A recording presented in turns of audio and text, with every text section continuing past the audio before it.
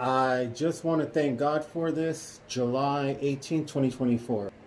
But first, please help my humble channel to grow. Like, subscribe, share, comment, any combination thereof. Why? Because you're beautiful on the inside and on the outside. That's why. So, the run that I just did, as y'all can see, I'm kind of sweaty. It was so exhausting, y'all. It's like, I was like, what? But I suspect. Now I had run. It was right at 3.2 miles, and y'all did that like in 31 minutes. So those are like 10-minute miles. That's not good. That's not fast. It's like 6 miles an hour.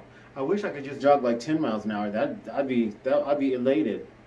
And someone in the early 50s, if they in really good shape, they can do that.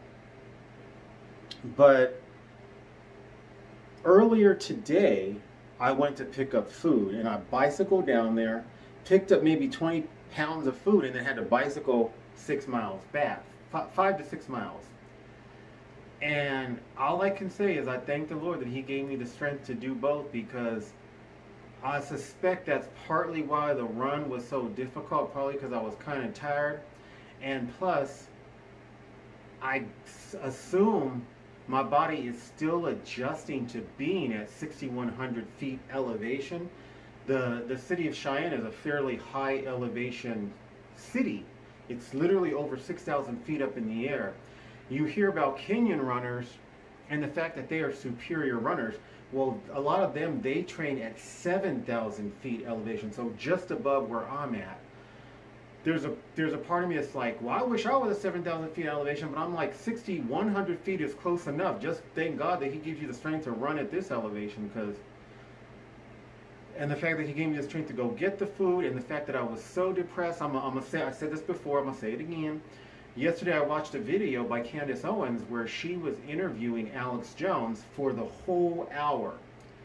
Y'all, our government, our deep state, the military-industrial complex, they're more evil.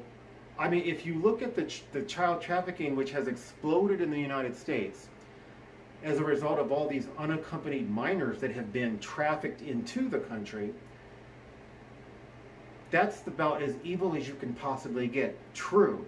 But there's other stuff that if you can even fathom, and I'm not going to say what they are, it's almost, it's in a sense, it's more evil, it's more twisted, it's more satanic, sadistic, depraved. God's work talks about some people, they have a depraved, demonic mind.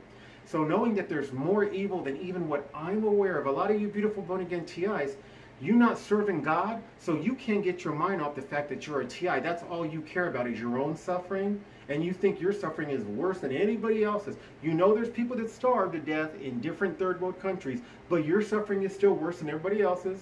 And if you got to know the Lord, He'd make this TI program not be that big of a deal. Regardless, there are people who are suffering in ways, and there's things that are happening in this country and that we are doing in other countries. It's so abominable, you guys. You think of homosexuality, oh, that's an abomination. That's 2 consenting adults. People addicted to narcotics. That's 2 consenting adults. This isn't even consent, the thing that they're doing. It's an abomination, the things they're doing. It's got me so upset, but God has given me the strength to function anyway. God bless.